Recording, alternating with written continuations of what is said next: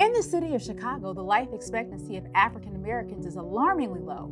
Why is that? What are we doing about it? I'm Sylvia Snowden, and this is Critical Condition.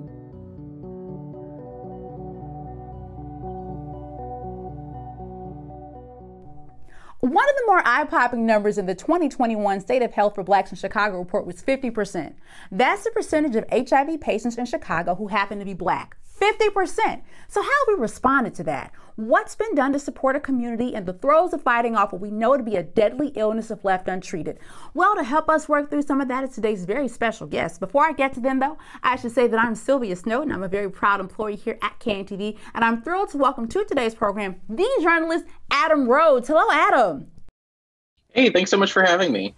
It is my great pleasure to have you because you have done some phenomenal reporting that you have agreed to sit with us for a few minutes and discuss. So we thank you very much. Thank you so much. Okay, so you wrote for the Chicago Reader. I understand you are a social justice reporter there, correct? Yep. Okay, so you wrote an article, fantastic article, The History and Harm Behind Illinois' Criminal HIV Transmission Law. And I have to say, I was blown away when I read it. I mean, it was really startling, frankly. So if you don't mind, I just kind of want to jump right in because there's a lot to go through. Yeah, absolutely. Let's do it. Okay. So now you open your article with a gentleman named Jimmy, I do not want to say it improperly, Jimmy Amutabi, correct? Yes. Okay, I got it right. Tell us a little bit about Jimmy. What should we know? Who is Jimmy? So Jimmy is a relatively middle-aged Evanston resident. He's a Black man. He moved from Kenya when he was, I don't know, I think it was about 13 years ago or so. I don't know that exact number. And up until 2016, he was a proud personal trainer. He's a father of a young son, and he's a husband as well. Okay, right, but something happened between Jimmy and the Skokie police in 2016. What happened then? So essentially, in 2016, he received a call from the Skokie Police Department that he had been accused of willfully withholding his HIV positive status from women that he had slept with. Okay, so and just to make sure everybody at home was clear, he is married to somebody, but the police call him and say other women who are not his wife have complained that he was sleeping with them and didn't tell them that he had AIDS or HIV, correct? Yes, correct. Okay, and how did this information come to the Skokie Police Department's attention? So a woman that Jimmy had a relationship with had brought it to the police's attention in Jimmy's words to retaliate for a failed relationship. So according to Jimmy, they break up, she calls the cops and says that this person had HIV and didn't tell me. Yes. Okay, now how did she find out that Jimmy had HIV? Did he tell her, hey, I have HIV, or how did she find that out?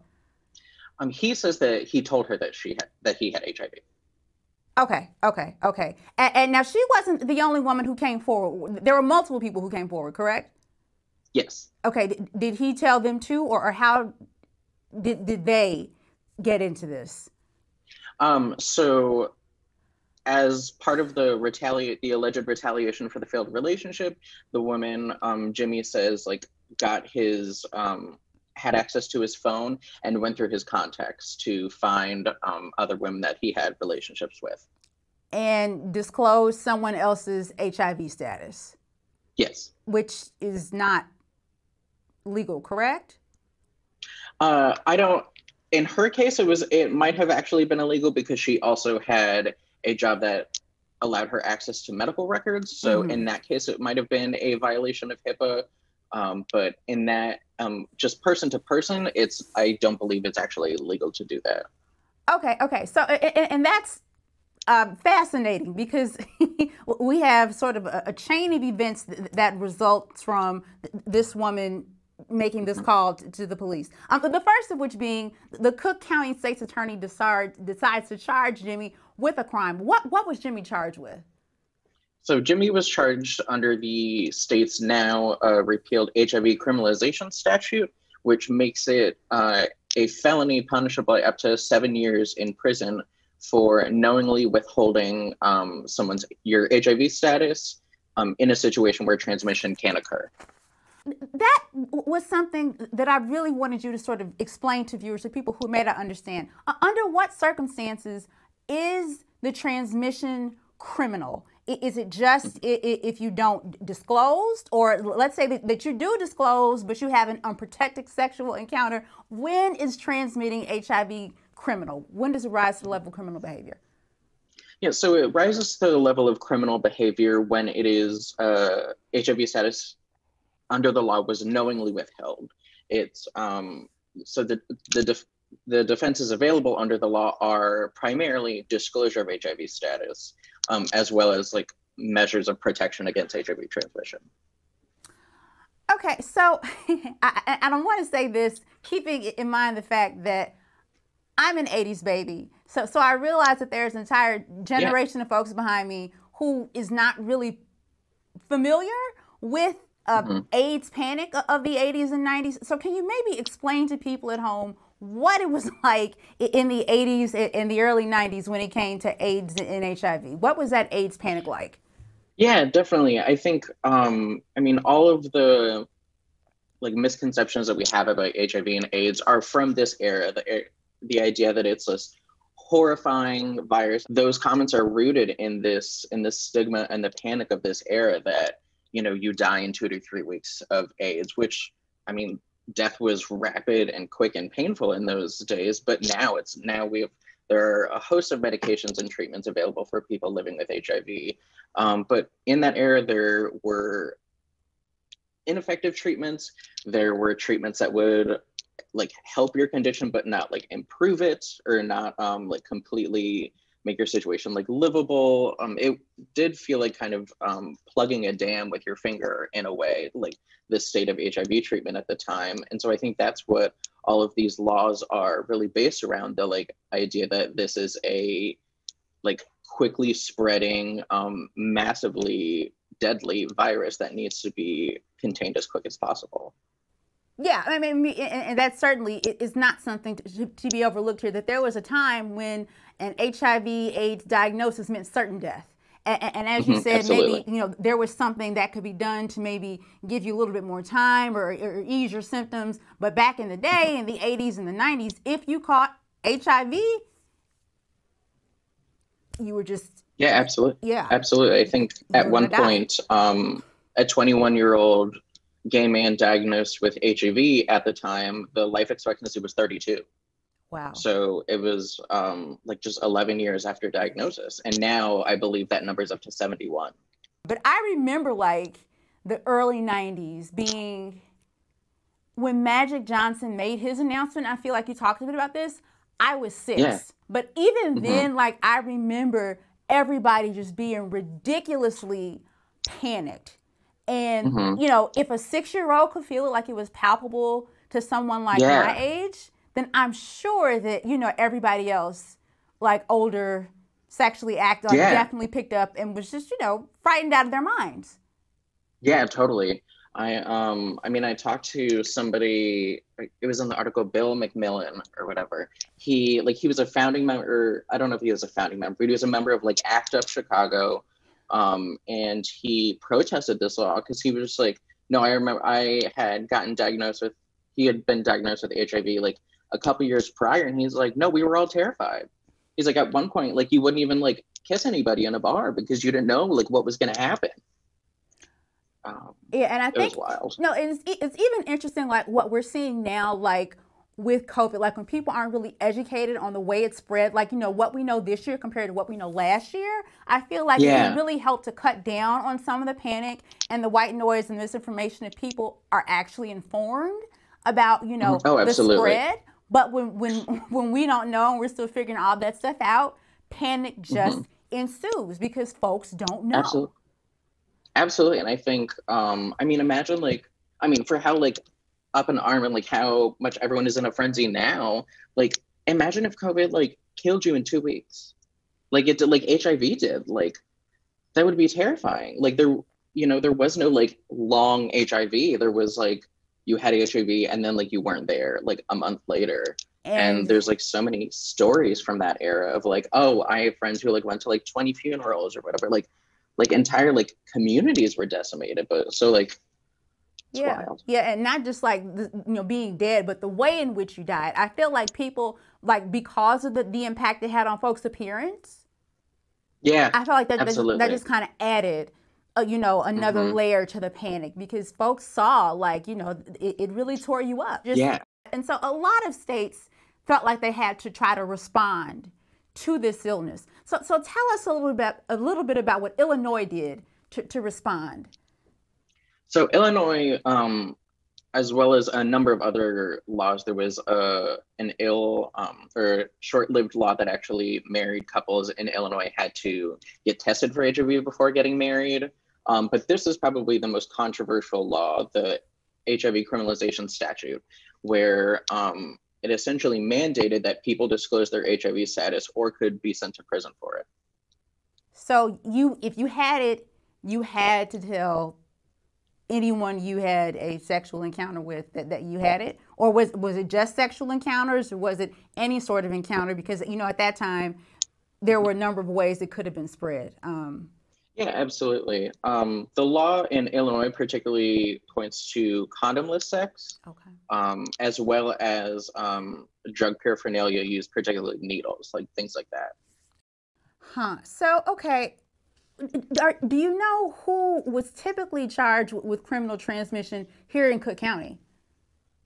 In Cook County, the law was overwhelmingly applied against Black people. I think about two-thirds of the people charged under the law were Black men, and across gender lines, it's about 75%.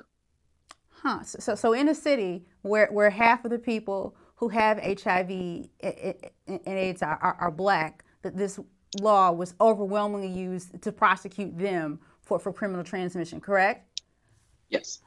And I thought that one of the things that you mentioned, sort of talking about not just history but harm, was the fact that, well, and I'll let you sort of talk more about it.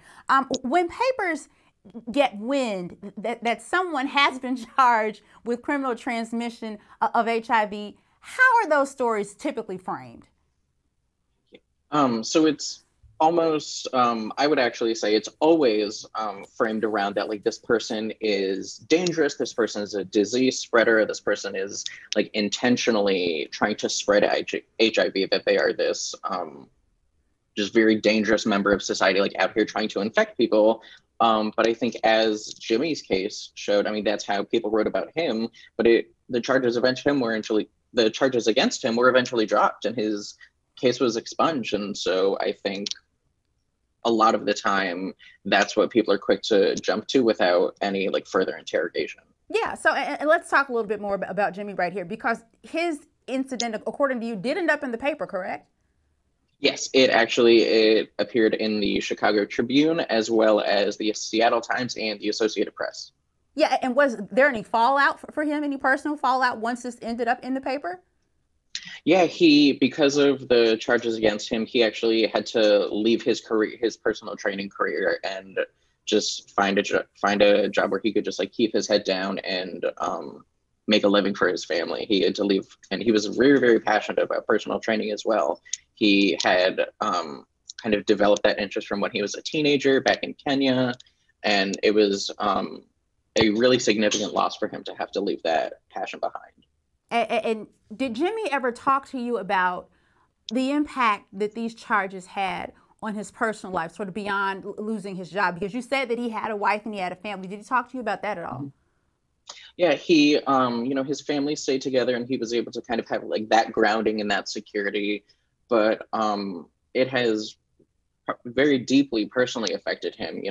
Pretty much every time I spoke with him, he got like very emotional talking about the case. He says he's in therapy to deal with like the post-traumatic stress and the anxiety and the depression that all of this has put him through. I mean, like his private medical information was sent around the country and he had family back in Kenya who even saw it. So to say that it had monumental personal impacts would be an understatement for sure. Huh, and so this is what I thought was very fascinating. You say that you have a law or that is overwhelmingly used to criminalize the behavior of Black AIDS or HIV patients. And then when the media gets wind or hold of it, it sounds like it's then used to sort of further vilify these people, because and they end up like Jimmy did in the paper, and everyone knows, and careers and lives are upended. But the kicker in all of this, was Jimmy actually even able to spread HIV at the time that he was charged? Yeah, that's actually a really good point, because he wasn't, because he was taking HIV medication, which the current the current science of HIV tells us that it's impossible once you're virally suppressed to transmit HIV, and that's without a condom. And that's with like any other measure of protection, just like HIV medication, viral suppression, and you can have condomless, unprotected sex and not transmit the virus. Huh. But despite that, you say he was still charged with this crime. Interesting. Yes. So now in your article, you also talk about a lady named Tammy Hart, whose husband died of AIDS. But Tammy thought that while her husband's death certificate may have said AIDS, she had her own theories about why he may have succumbed. Can you talk a little bit about what she said about what she thought really killed her husband? Yeah, totally. So her husband died of a few common complications related to AIDS, which is usually how the death is referred. It's pneumonia, kidney failure, things like that. But what she spoke very plainly about was the barriers that he faced in getting meaningful treatment for HIV and AIDS, things that would have prolonged his life, probably saved his life. And that's things like stigma and shame, and I mean, all of the things that we think would prevent somebody from getting, from even understanding their HIV status. Now, I want to address this too, because I know there are people who are going to see this segment and say, hey, listen, if you're sleeping with me and have HIV and don't tell me, you should go to jail. That's where you deserve to be. What do you think, sort of based upon the research that you've done, people who think that way have missed? Mm-hmm. So what these laws are aimed at stopping the spread of HIV, of, getting Illinois to that, stopping the spread of the epidemic by 2030, which are all obviously very admirable goals. But what these laws actually do, and studies have shown this, that they decrease access to testing, they decrease treatment adherence, because, if you don't know your HIV status, then you can't be prosecuted under this law because you aren't like knowingly exposing people. And so there are myriad better ways to handle a public health issue than simply criminalizing people for engaging in behavior that may or may not result in transmission. What do you think people misunderstand generally about HIV and AIDS and still makes it so stigmatized? What do you think folks have missed? I think the biggest thing that people miss is that HIV and AIDS does not only affect queer people. It's not only gay men that are living with HIV. I mean, Tammy is in the article. She's a woman living with HIV. And then I also think that people just haven't really moved on from that 80s mindset of what HIV and AIDS are. People think that it's still a virus that will kill you in 2 to 3 weeks. It is still a virus in their mind that affects only or mostly gay men, or like the people like coming from Africa, all of those like misconceptions that we have about HIV, and pretty much none of those are true to this day. To your knowledge, and maybe you don't know this, is there any STD that kills you in 2 to 3 weeks? Any of them? No, not at all. Okay. I mean, I'm not like super up on that, right, but like right, I've never heard of it, certainly. Okay, and I just want to clarify for the folks at home that is, as far as, right, we know that there is no STD that will kill you in 2 to 3 weeks. Okay, so, and there is, as you also alluded to earlier, a bit of an update to this story.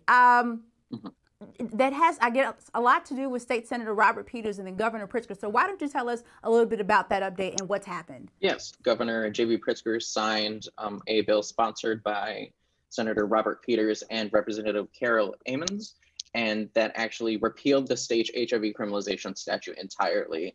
And that's actually really significant because as a couple states around the country have amended and like modernized their bills to like require the intent to transmit the virus and stuff like that, Illinois is only the second state in the nation to outright eliminate HIV criminalization as a whole, and that's just after Texas.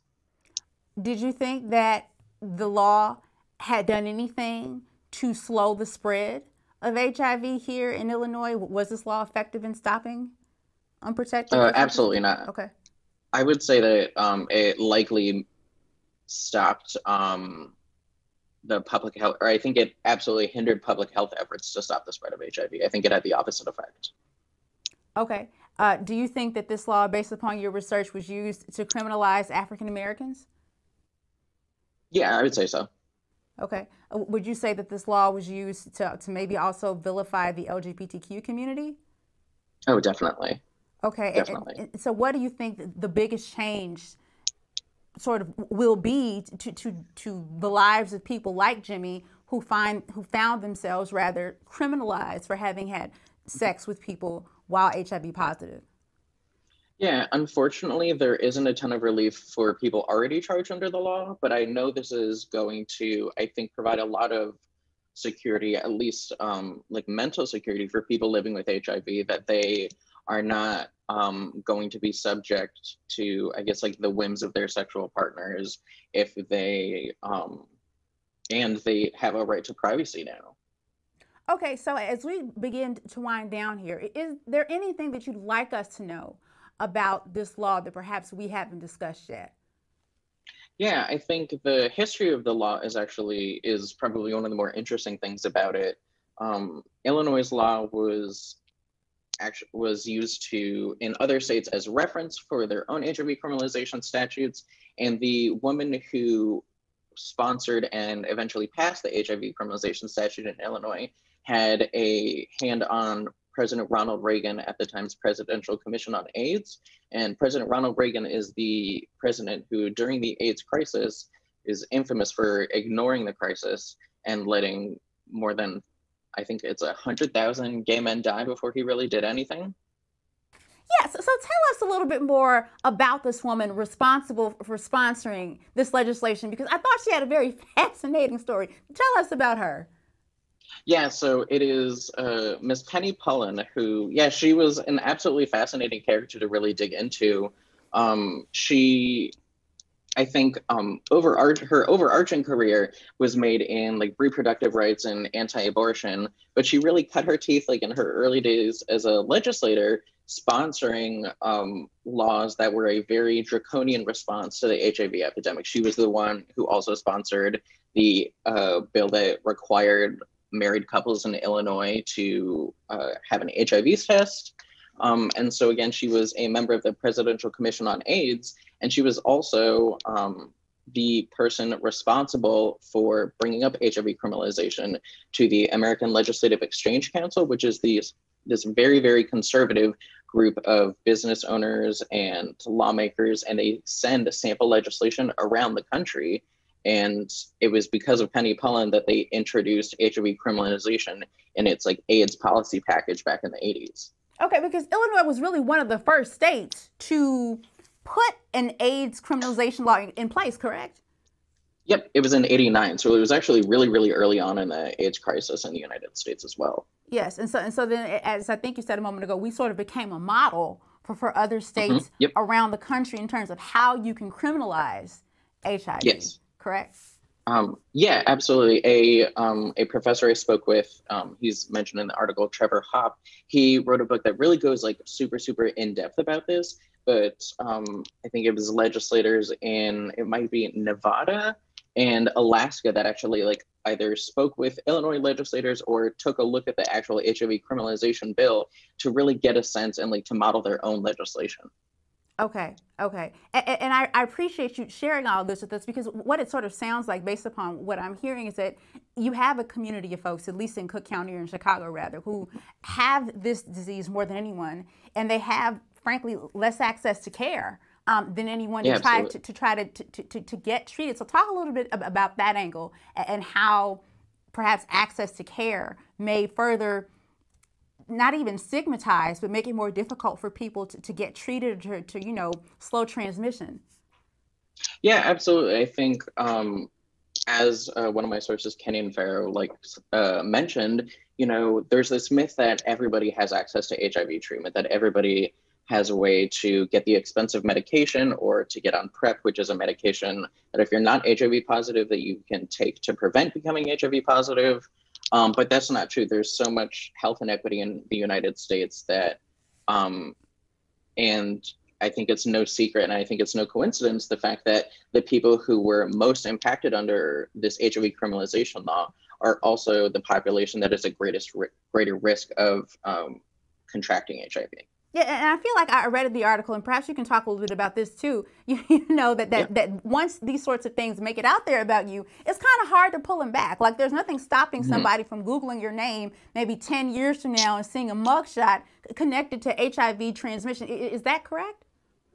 Yeah, absolutely. I mean, that was exactly what happened in Jamie's case. It's 2021 now, and up until he applied for that like mugshot exclusion from the Tribune, that's what came up when you Googled his name. It was his mugshot and then a bunch of news articles about it. Huh. So is there a way, because I think you touched on this in your article too, if you have had your mugshot taken and then published and associated with this law, is there a way to have that scrubbed or to ask these publications to take that down? Yeah, it's really dependent on the publication, unfortunately. I think, you know, as news organizations kind of continue to grapple with their role in exacerbating issues like mass incarceration and like racist police violence and things like that, I think a lot of places are understanding that like mugshot galleries are unfair to the people who are photographed. But only a few news organizations are really providing avenues for those people photographed to then get those photos taken down.